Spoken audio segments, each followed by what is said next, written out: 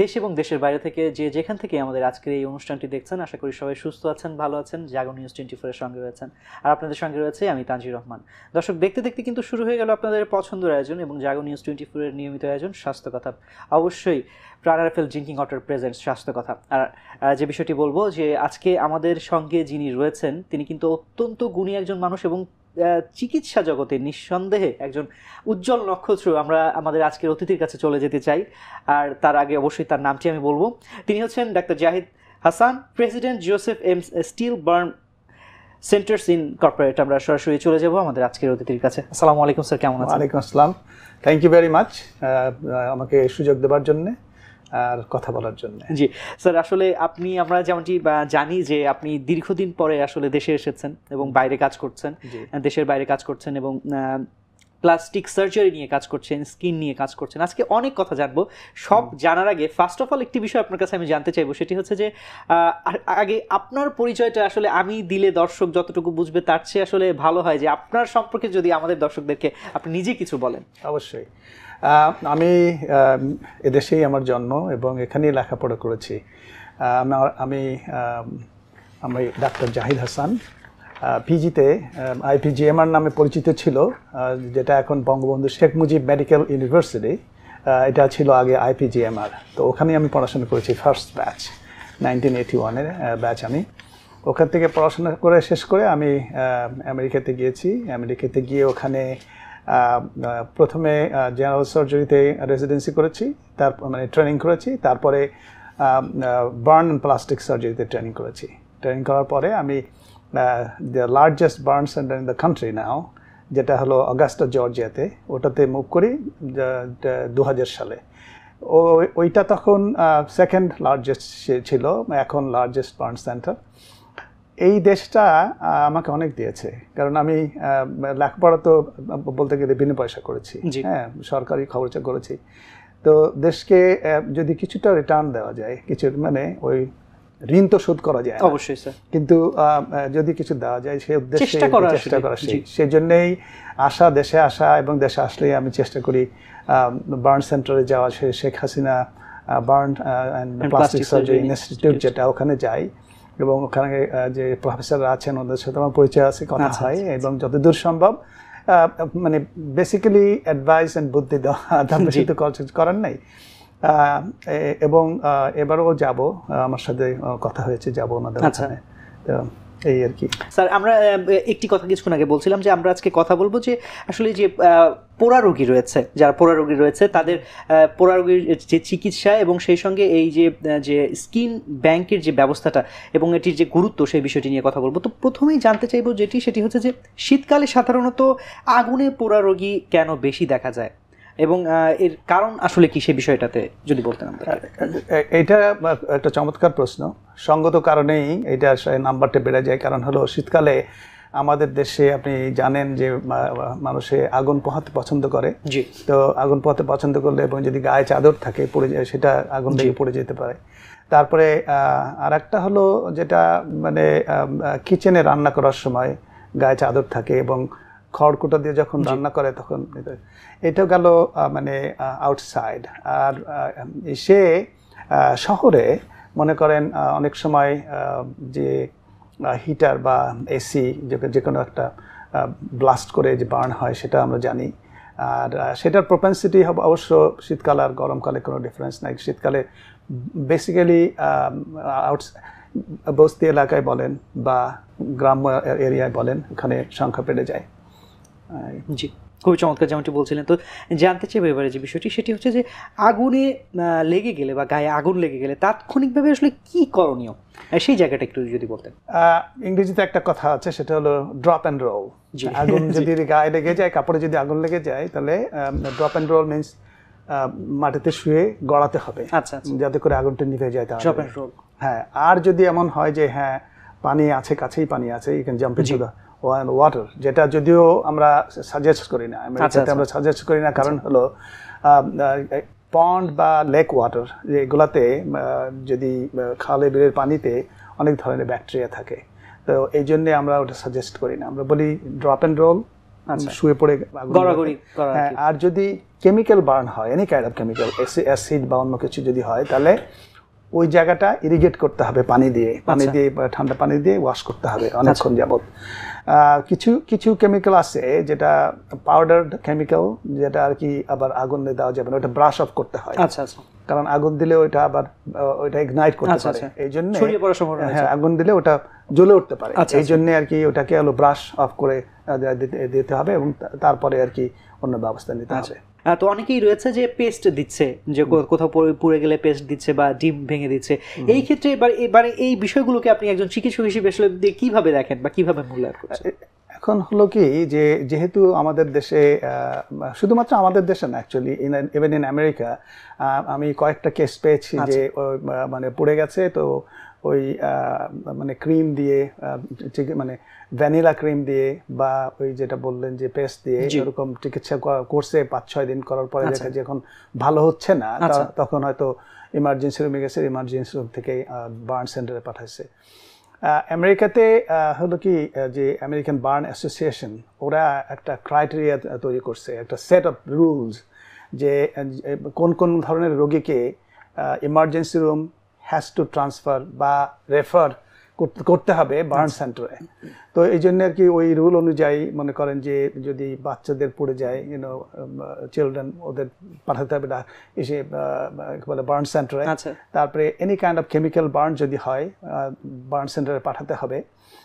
তারপরে electrical burn যদি হয় পাঠাতে হবে। এগুলো মানে বেশ সুন্দর করে 10টা ক্রাইটেরিয়া দেওয়া আছে। আমাদের দেশে এটা যে নাই তা না, আমি মনে করি এটা আছে, কিন্তু এটা অত বেশি ইমপ্লিমেন্ট করা হয় না। আর চিকিৎসা তো মানে ওয়েস্টার্ন ওয়ার্ল্ডে ইজ লিটল বিট, অনেকটা মানুষের মানে কাছেই পাওয়া যায়, সাধ্যের মধ্যে থাকে। আমাদের দেশের কথা তো অন্য, আমাদের মানে যদিও মানে এখন অনেকটা ইমপ্রুভ হচ্ছে, কিন্তু তারপরেও অনেক ডেফিসিয়েন্সি রয়ে গেছে এখনো। আচ্ছা, অবশ্যই যেমনটি বলছিলেন, জানতে চাই এবারে যে বিষয়টি, সেটি হচ্ছে যে বিদ্যুৎ স্পৃষ্ট হয়ে বা অনেকের গায়ের চামড়া পড়ে যায়, এই ক্ষেত্রে আসলে কি করণীয় বা এই ক্ষেত্রে চিকিৎসাটা কি, সে বিষয়টাতে যদি বলতেন আমাদেরকে। এটা হলো মানে any kind of electrical burn যদি হয়, তাহলে সাধারণত এটা ডিপ বার্ন, এগুলা আলটিমেটলি মানে ডিব্রিডমেন্ট করতে হয়, হ্যাঁ, মানে ওইটাকে কেটে ক্লিন করতে হয়। আর একটা হলো যে ইলেকট্রিক্যাল বার্নের সাথে মানে এই যে ইলেকট্রিসিটি, এটা রান করে থ্রু দ্য বডি, মানে বডিতে যে রান করে, তো রান করার সময় ভিতরে আমাদের রক্তনালীতেও ভিতরেও রান করে ইলেকট্রিসিটি রান করে সে নার্ভ টিস্যু, যেগুলো নার্ভ টিস্যুতে সবচেয়ে ফাস্ট। আচ্ছা, তারপরে এরকম করতে করতে আর কি আপনার বোনসে হলো সবচেয়ে স্লোলি রান করে। তা ফ্লুইড ফিল ক্যাভিটি, যেগুলো ব্লাড ভেসেল, ওগুলোর মধ্যে রান করে এবং ওর ভিতরে বার্ন করতে পারে। এই জন্যে ইলেকট্রিক্যাল বার্ন হয়তো আপনার সে শরীরের উপরে চামড়ায় হয়তো কম, কিন্তু ওদের করতে হয়, মনিটর করতে হয়, যাতে যে ওরা হার্টের কোনো প্রবলেম করছে কিনা, কারণ হার্ট ক্যান বিট ইরাটিক ইসের জন্যে। বা তা এখন এই জন্যে 24 ঘন্টা আমরা যদিও স্মল বার্ন, 24 ঘন্টা আমরা ওদের মনিটরে দেখি যে ওদের হার্ট ঠিক মতো চলছে কিনা, রান করছে কিনা। তো মানে ইলেকট্রিক্যাল বার্ন আর কেমিক্যাল বার্নের কথা আমরা বলি হলো যে সব কেমিক্যাল বার্নই ফুল থিকনেস, মানে 3rd degree burn, unless otherwise proven. তো এখন হলো কি যে যেহেতু 3rd ডিগ্রি বললাম, এই সময় আপনাকে আমার জানানো দরকার, আমার দর্শকদের কথা চিন্তা করে, যে বার্নের হলো 3 ধরনের burn: 1st degree, 2nd degree আর 3rd ডিগ্রি। তা 1st ডিগ্রি যেটা আর কি একেবারে স্কিনের যে টপ লেয়ারটা একটু রেড হয়ে যায়, অ্যাকচুয়ালি ব্লিস্টারিং হয় না। 2nd ডিগ্রিতে ব্লিস্টার হয়, কারণ স্কিনের যে 2টা লেয়ার, উপরের লেয়ারটা একেবারেই পাতলা, ওইটা মনে করেন যে ইভেন পেঁয়াজের খোসার মতো পাতলা, আর তারপর নিচের লেয়ারটা একটু মোটা, মনে করেন আবার আপ টু 2-3 মিলিমিটার পর্যন্ত হতে পারে আর কি। সবচেয়ে থিক স্কিন হলো ব্যাকে, যেটা আপনার 8 মিলিমিটার পর্যন্ত থিক হয়। তা এখন যদি উপরের লেয়ারটা আর কিছুটা নিচের লেয়ার পড়ে, তাহলে সেটাকে বলে 2nd ডিগ্রি বার্ন। আর যে যদি এপিডার্মিস, যে উপরের লেয়ারটা, আর ডার্মিস, যে নিচের লেয়ারটা, পুরোটাই যদি পড়ে যায়, তো এটা বলে ফুল থিকনেস বা 3rd ডিগ্রি বার্ন। তো এই জন্য chemical burn mostly it is 3rd degree, R electrical burn অনেক সময় 3rd ডিগ্রি হয় যদি এমন হয় যে ইলেকট্রিসিটি পাস করছে নট থ্রু দ্য বডি, এইসের জন্য এক্সপ্লোরেশনের জন্য আগুনটা আসছে গায়ের দিকে, তাহলে দেখা যায় কিছু 2nd ডিগ্রি বার্ন হয়। আচ্ছা আচ্ছা, otherwise mostly thermal বার্নগুলাই 1st, 2nd, 3rd এগুলো দেখা যায়। খুবই চমৎকার যেমনটি আপনি বলছিলেন। এবং আসলে আমাদের দেশে কিন্তু আসলে অনেক পোড়া রোগী আসলে দিন দিন বেড়ে যাচ্ছে, এবং এই জন্য আসলে আমাদের মাননীয় প্রধানমন্ত্রী শেখ হাসিনা চমৎকার একটি ইনস্টিটিউট আসলে দিয়েছেন।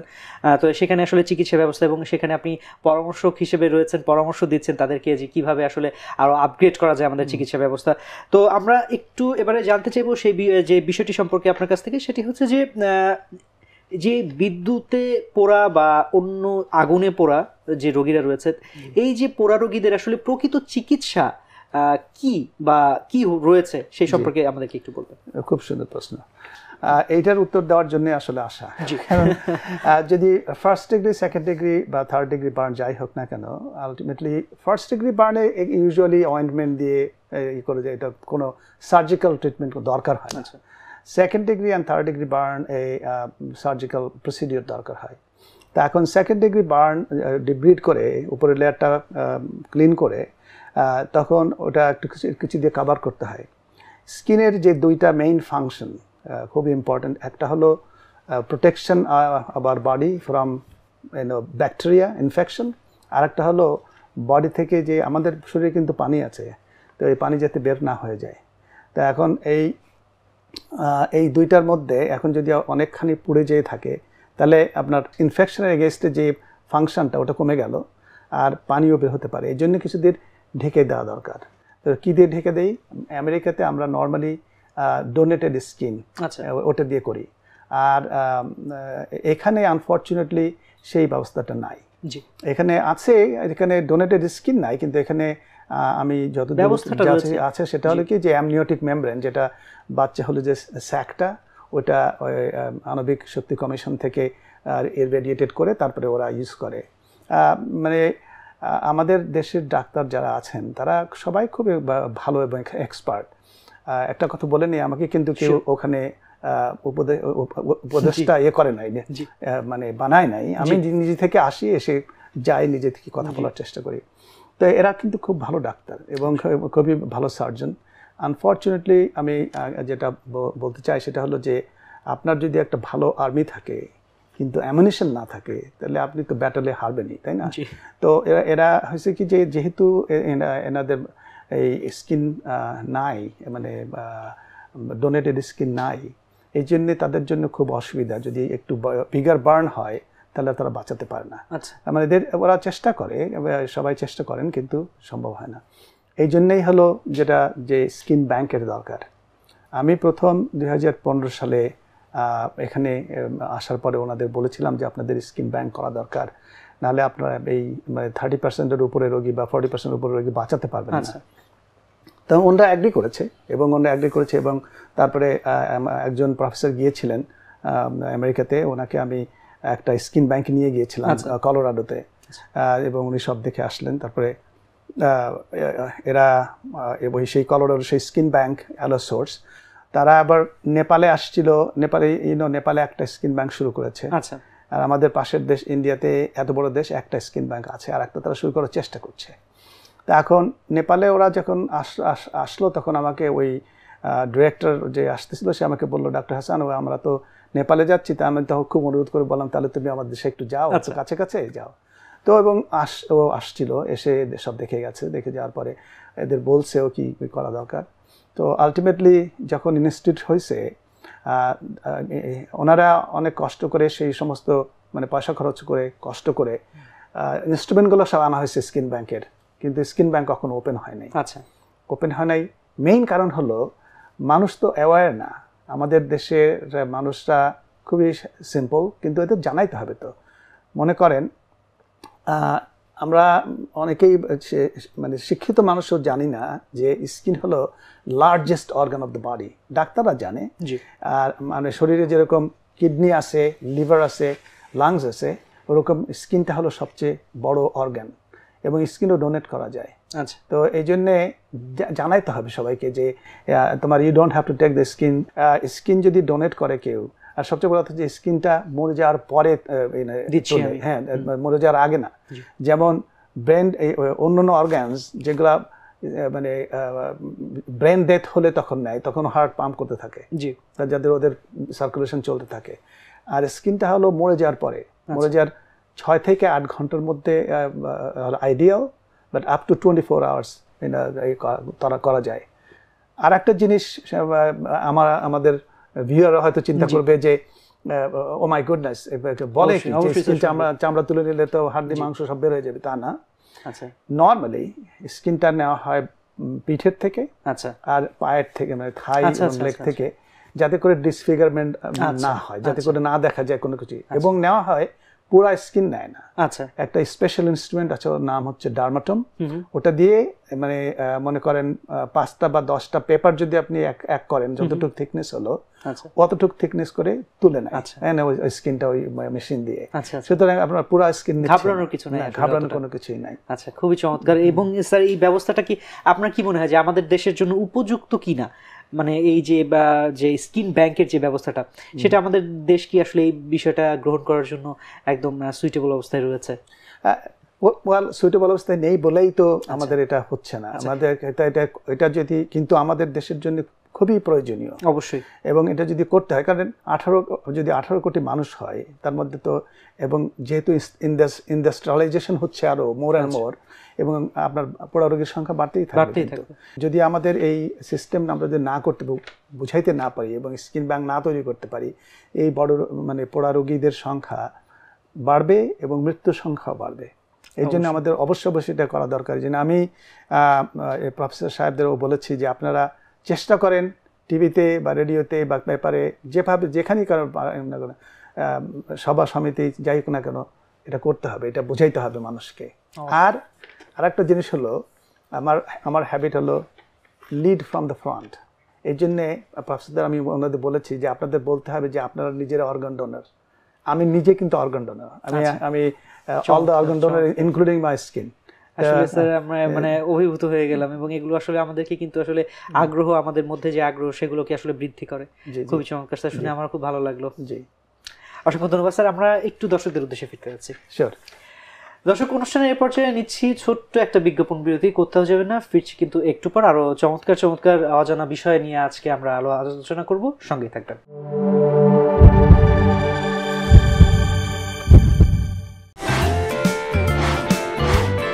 অরেঞ্জ, পিনাট, কোকোনাট আর ওয়াটারমেলনের 4টি ভিন্ন স্বাদে ইয়াম্মি ললিপপ চাও চাও, মুখে দাও, মাথা খাটাও। বাবা, এটা তুমি কি কেবল দিচ্ছ? কেন বাবা, কি হয়েছে? স্যার, সব কেবল তো একই। তুমি থামো, আমার ছেলেও ইঞ্জিনিয়ার। করিম চাচা, আপনার প্রিয় মানুষদের কখনো বিপদে ফেলতে চাইবেন না স্যার। তাহলে আমাদের বিপদে রাখা কি ঠিক হচ্ছে? এজন্যই বিজলি কেবলস সবচেয়ে ভালো ও নিরাপদ। 101% কপার কন্ডাক্টিভিটি ও ফ্লেম রিটার্ডেন্ট পিভিসি দিয়ে তৈরি বিজলি কেবলস। কি বুঝলে? বিজলি কেবলস দিছে না? বিজলি কেবলস, নিরাপদ আজীবন।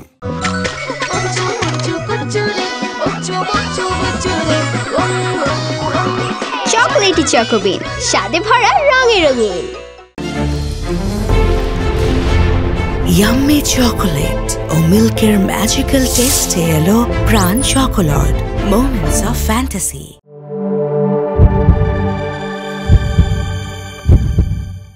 সবাইকে আরো একবার স্বাগত জানাচ্ছি আপনাদের পছন্দের আয়োজন এবং জাগো নিউজ 24 এর নিয়মিত আয়োজন প্রাণ ড্রিঙ্কিং ওয়াটার প্রেজেন্ট স্বাস্থ্য কথায়। আপনাদের সঙ্গে রয়েছে আমি তানজির রহমান, এবং আজকে আমরা কথা বলছি অত্যন্ত গুরুত্বপূর্ণ একটি বিষয়, এবং সেটি হচ্ছে যে আগুনে পোড়া রোগীর চিকিৎসা এবং স্কিন ব্যাংকের যে গুরুত্ব বা প্রয়োজনীয়তা সেই বিষয়টি নিয়ে। আর এই বিষয়টি নিয়ে কথা বলার জন্য আমাদের এক্সপার্ট প্যানেলে আজকে যিনি রয়েছেন, তিনি অবশ্যই আমাদের চিকিৎসা জগতে একজন উজ্জ্বল নক্ষত্র, আর তিনি হচ্ছেন Zahid Hasan, president Joseph M স্টিলবার্ন saunters ইনকরপোরেট। আমরা চলে যাব আবার আমাদের আজকের অতিথির কাছে। স্যার, যে জায়গাটিতে আমরা ছিলাম আসলে বিরতির আগে, যে বিষয়গুলো নিয়ে কথা বলছিলাম, যে আসলে এই যে প্লাস্টিক সার্জারির বিষয়ে, এবং সেটি আসলে যে পোড়া রোগীরা রয়েছে তাদের আসলে প্লাস্টিক সার্জারির বিভিন্ন বিষয় আপনার কাছ থেকে জানছিলাম, এবং আপনি একটি কথা বলছিলেন যে আপনি নিজেও আসলে ডোনার, এবং এই জায়গাটি থেকে আমি আসলে শুরু করতে চাচ্ছি যে আপনি যে ডোনেট করছেন এবং এটি আসলে কিভাবে করছেন, এবং এর পেছনে যে গল্পটা সেটি।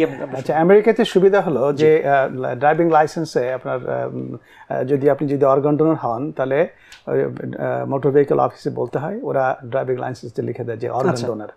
অর্গান ডোনার এবং স্কিনটা আলাদা করে লিখতে হয় যে স্কিন ডোনার অলসো।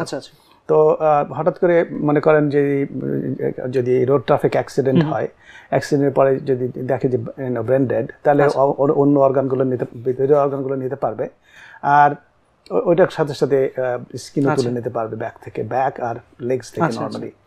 তো আমাদের দেশে আমি জানি না এরকম সিস্টেম আছে কিনা, যে কিন্তু নিশ্চয়ই হয়তো না থাকলে এসে পড়বে। আর আপনাদের মতো ইয়াং জেনারেশন যারা, তাদের আসলে অনেক বেশি আগায় আসতে হবে। এই যে মনে করেন আজকে আপনি যখন জানলেন যে আমি skin donor, organ donor, hopefully নিজেও আপনি বলবেন যে আমি নিজে, মানে হয়েছে কি যে কেউ তো আপনাকে মেরে ফেলবে না এটা নেওয়ার জন্য। ইফ ইউ যদি মারাই যান, মারা যাওয়ার পরে আপনার অর্গানটা দিয়ে যদি অন্য কেউ উপকৃত হয় তাহলে কেন না? অবশ্যই। এই জন্য এটি আর কি যে ইম্পর্টেন্ট, ভেরি ইম্পর্টেন্ট। আমি মনে করি যে ইভেন আমাদের পলিটিক্যাল লিডাররা যারা সভা সমিতিতে যান, ওনারা যদি বলেন যে আমি অর্গান ডোনার, আমি চাই যে তোমরাও অর্গান ডোনার হও, অনেকেই কিন্তু আগে আসবে। অবশ্যই স্যার, অবশ্যই। এবং এই যে আমি বললাম যে আমাদের প্লাস্টিক সার্জারি প্রফেসর যারা আছেন, ওনাদের সাথে আমার যে কথা হয়, আমি ওনাদের বলেছি যে আপনারা যদি নিজেরা টিভিতে যান বা রেডিওতে বলেন যে আমি অর্গান ডোনার এবং এটা করা দরকার, অনেকেই আগে আসবে। যদি আগে আসে তখনই শুরু হবে। এখন হলো কি যে স্কিন অর্গান ডোনার পেলেই হবে না, এদের ট্রেইনড পিপল লাগবে যাতে করে ওই স্কিনটা তুলে আনতে পারে, প্রসেস করতে হবে, প্রসেস করে তারপর এটাকে আবার ব্যাংক করতে হবে। নর্মালি ব্যাংকটা করে হলো -130 ডিগ্রি সেলসিয়াস টেম্পারেচারে, একদম খুব কোল্ড টেম্পারেচারে। কিন্তু তার আগে একটা কথা আছে, মনে করেন আপনি বললেন যে আপনি অর্গান ডোনার, আপনি এনলিস্ট করলেন, করার পরে তখন ওরা দেখবে, চেক করতে হবে যে আপনার কোনো অসুখ আছে নাকি, মনে করেন HIV বা হেপাটাইটিস B বা C, এবং আরো কোনো আসলে রোগ আছে কিনা, যেগুলো আর কি মানে not allowed to donate any organ. যদি না থাকে তাহলে আপনার নামটা তো ওদের কাছে থাকলো। এবং তারপরে যখন গড ফরবিড যেরকম সিচুয়েশন আসে যে ইউ ডোনেটেড ইউর স্কিন, ওই স্কিনটাকে তখন আবার দুইটা টেস্ট করতে হয়, একটা হলো মাইক্রোবায়োলজিক্যাল আর একটা হলো সেরোলজিক্যাল। দুইটা টেস্ট করে তারপরে দেখে যে স্কিনটা সেফ কিনা। যদি সেফ হয় তখন আর কি ব্যাংক করে, এবং ব্যাংক করার পরে আপনি ওটা আপ টু 5 years থাকতে পারে। মানে ইটস আমার হিসেবে মানে উইন সিচুয়েশন। কারণ কি যে মারা যাওয়ার পরে আপনি অন্য মানুষকে হেল্প করছেন, এট দ্য সেম টাইম নিজেও স্যাটিসফাইড হচ্ছেন যে ওয়েল আই ডিড সামথিং। এই যে এই ব্যবস্থাটাকে পুরোপুরি আসলে প্রতিষ্ঠিত করতে গেলে যে বিষয়গুলো আমাদেরকে নজরে রাখতে হবে, যে বিষয়টা আপনি বলছিলেন যে আমাদের মতো যারা রয়েছে, এবং সর্বোপরি আসলে সবারই সচেতনতা দরকার, এবং সবাই মিলে সচেতনতার জায়গা থেকে আসলে আমরা যদি সচেতন থাকি তাহলেই আসলে এই ব্যবস্থাটাকে, চিকিৎসার এই ব্যবস্থাটাকে আমাদের দেশে পুরোপুরিভাবে আসলে প্রতিষ্ঠিত করা সম্ভব। রাইট, আপনি যেমনটি বলছিলেন। তো জানতে চাইবে এবারে যে বিষয়টি স্যার আপনার কাছে, সেটি হচ্ছে যে আপনি দীর্ঘদিন দেশের বাইরে রয়েছেন, কিছুক্ষণ আগে বলছিলাম, তো সেখানে আপনি চিকিৎসা দিচ্ছেন মানুষকে, এবং দেশে আসেন। আমাদের দেশের যে চিকিৎসা ব্যবস্থা এবং বাইরের দেশের যে চিকিৎসা ব্যবস্থা বা উন্নত দেশের যে ব্যবস্থাগুলো রয়েছে চিকিৎসায়, তো এই ব্যবস্থাগুলোর মধ্যে আসলে কি কি পার্থক্য রয়েছে বা কি কি গ্যাপ রয়েছে, এবং কিভাবে আসলে এই গ্যাপগুলো আসলে পূরণ করতে পারি আমরা, সে বিষয়ে যদি বলতেন। আমি সব হাসপাতালের কথা জানি না, কারণ আমি জানি এখন দেশে অনেক ভালো হাসপাতাল আছে, নাম শুনেছি অনেকগুলো খুব ইন্টারন্যাশনাল স্ট্যান্ডার্ডের। আমি যতটুকু জানি বা বুঝি বা কথা বলে বুঝি, সেটা হলো আমাদের নার্সিং সাইটটা অনেক পিছিয়ে আছে। মনে করেন আমি যখন ওখানে ট্রেনিং নিচ্ছিলাম তখন আমি বলেছিলাম যে আমার জুনিয়র একজনকে বলেছিলাম যে পেশেন্ট, নার্স আর ডক্টর, এই তিনটাকে যদি একটা সার্কেলে পুট করা হয়, রাখা হয়, তাহলে সবচেয়ে ইম্পর্টেন্ট হলো রোগী পেশেন্ট আছে বলেই আমি আর নার্স আমরা কাজ করছি। সেকেন্ড মোস্ট ইম্পর্টেন্ট হলো নার্স, কারণ আমি ডাক্তার হিসেবে আমি বলতে পারি নার্স যদি না করে, এক্সিকিউট না করে, তাহলে তো রোগী ভালো হবে না। আর আমিও ইম্পর্টেন্ট, কারণ আমি মেকিং দ্য ডিসিশন, যে ডিসিশন নিচ্ছি এবং ডায়াগনোসিস করছি এবং বলছি, এটা ইম্পর্টেন্ট। আমি এখানে যতদূর জানি নার্সদের ওই ট্রেনিংটা এখনো ওই লেভেলে এখনো যায় নাই, যে আইসিইউতে, স্পেশালি আইসিইউতে যে মানে একজন নার্সের যদি একটা বা দুইটা পেশেন্ট থাকে বা তিনটা পেশেন্ট থাকে, ওই নার্সের ঘুমানোর কোনো সুযোগ নাই এবং তার ঘুমানোর কথাও না। মনে করেন তার যদি 12 ঘন্টা শিফট থাকে বা 8 ঘন্টা শিফট থাকে, ওই 8 ঘন্টা ওইটা ডেডিকেট করতে হবে, রোগী দেখতে হবে, রোগীর। তো আমাদের এই ডেডিকেশনটা এখনো হয় নাই। শুধুমাত্র নার্স বললে ভুল হবে, ডাক্তারদেরও আমাদের এরকম আছে। মনে করেন একটা বার্ন সেন্টার স্পেশালি, আমি অন্য স্পেশালিটি বলছি না কারণ আমি অন্য স্পেশালিটি করি না, আমি বার্নের কথা বলছি। বার্নে একজন ডাক্তার যে যারা আর কি আমাদের বার্ন সেন্টারের সাকসেস রেট হলো 97%, and out of 100 patient 97 gets better and go home. Right. তো তার মানে হলো 97 জন রোগী যখন ভালো হয়, তো চিন্তা করতে হবে যে ব্যাপারটা কি। আমাদের হলো সার্জন, তারপরে ইন্টেন্সিভ কেয়ার ডক্টর, তারপরে অ্যানেস্থেশিয়া, তারপরে মনে করেন psychiatrist, physical therapy, respiratory therapy, এরা সব মিলিয়ে আমাদের একটা টিম। যার ফলে হয়েছে যে আমি আমার পার্টটা করবো, মানে কেউ কারোর বস না। আমি সার্জনরা সার্জনদের পার্টটা করে। আলটিমেটলি যেহেতু পেশেন্টটা ভর্তি সার্জনের আন্ডারে, সার্জনটা ক্যাপ্টেন অফ দ্য শিপ, মানে নৌকার মেইন মাঝিটা হলো সার্জন। বাট অন্যরা তাদের পার্ট করে, বাট আমরা কেউ কাউকে বস ওভার করতে যাই না, যার ফলে আমাদের সাকসেস এটা এত ভালো। যে পোড়া রোগীর যারা রয়েছে, আসলে শহরে যে চিকিৎসা কেন্দ্রগুলো রয়েছে বা যে হসপিটালগুলো রয়েছে, সরকারি প্রাইভেট যে হসপিটালগুলো রয়েছে, সেখানে আসলে দ্রুত মানুষ সেবা পাচ্ছে পোড়া রোগীরা বিশেষ করে। তো প্রত্যন্ত অঞ্চলে যারা পোড়া রোগীরা রয়েছে, তারা আসলে নিকটস্থ যে চিকিৎসকের কাছে যাচ্ছেন, ইমিডিয়েটলি যাচ্ছেন। তো এই যে এই সমস্ত যারা চিকিৎসক রয়েছে, বিশেষজ্ঞ না বা এমন চিকিৎসকদের উদ্দেশ্যে আসলে আপনার কি বলার রয়েছে এবং কিভাবে তাদেরকে এই রোগীগুলোকে আসলে দেখতে বলবেন আপনি? এটা ভেরি গুড কোয়েশ্চেন। এর কারণ হলো কি যে সব জায়গায় তো বার্ন সেন্টার নেই। যদিও আমি যতদূর জানি মাননীয় প্রধানমন্ত্রী বলেছেন যে জেলা বা উপজেলাতে লেভেলে বার্ন সেন্টার করার জন্য, স্পেশালি জেলা লেভেলে।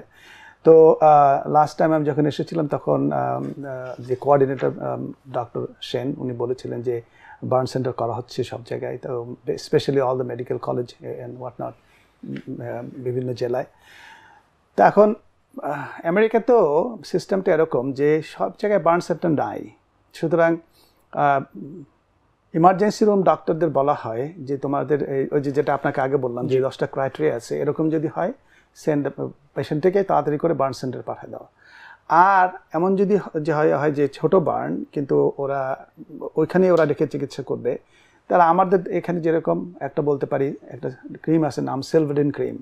তো ওই সিলভারিন ক্রিম দিয়ে যদি 2 বেলা ব্যান্ডেজ চেঞ্জ করা হয়, তাহলে স্মল সেকেন্ড ডিগ্রি বার্ন ভালো হয়ে যায়। ওটা আসলে মানে টার্সারি সেন্টারে যেরকম ঢাকায় আসার দরকার নেই, ওখানে ওরা চিকিৎসা করতে।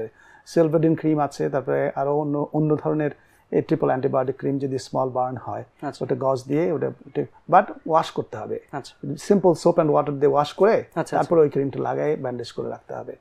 এবং দেখতে হবে যে কোনো ইনফেকশন হচ্ছে কিনা, মনে করেন জ্বর আসছে কিনা, বা ওই জায়গাটার পাশের এরিয়া লাল হচ্ছে, রেড ডিসকালারেশন হচ্ছে কিনা, লাল রং হচ্ছে কিনা, এই জন্য ইনফেকশনের এটা দেখতে হবে। সুতরাং এনি ডক্টর, মানে যে ডাক্তারি যে পাশ করে আসছে প্রত্যন্ত অঞ্চলেও এইটা কিন্তু মানে জানে যে সিলভারিন ক্রিম এটা বার্ন ক্রিম, ওটা দিয়ে চিকিৎসা করা যায়। খুবই চমৎকার, অসংখ্য ধন্যবাদ আপনাকে। তো জানতে চাই এবারে যে বিষয়টি, সেটি হচ্ছে যে পোড়া রোগীদের যে প্লাস্টিক সার্জারি রয়েছে সেটি নিয়েও কিন্তু আমরা কিছুক্ষণ আগে বলছিলাম। তো এই যে এই রোগীদের প্লাস্টিক সার্জারির যে ব্যয়, এই ব্যয়টি আসলে আমাদের দেশের প্রেক্ষাপটে কেমন বা কতটা, সেই সম্পর্কে যদি আমাদেরকে বলতেন। আচ্ছা, আপনি ভালো প্রশ্ন করেছেন যে প্লাস্টিক সার্জারি, ওটা হলো মানে বার্ন যে অ্যাকিউট ফেজ, যেটা যখন প্রথম বার্ন হয়, এই বিষয়টা মানে চিকিৎসাটা শুধুমাত্র প্লাস্টিক সার্জনটা না, জেনারেল সার্জনটাও করে। আমেরিকাতে জেনারেল সার্জন প্লাস্টিক সার্জন মোটামুটি সিমিলার নাম্বারস, যারা আর কি এই পোড়া রোগীদের বার্ন সেন্টারে কাজ করে।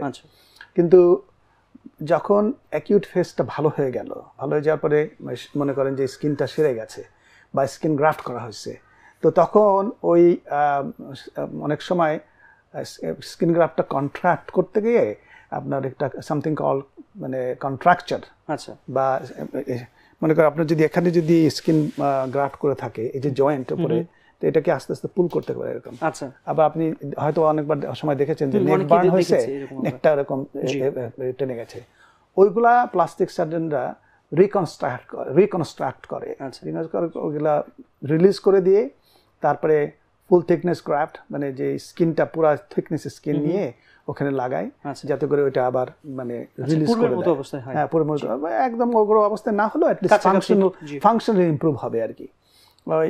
ওইটা বলাতে হলো কি, এখন আমাকে বলতে হবে আপনাকে যে স্কিন গ্রাফটটা দুই রকম।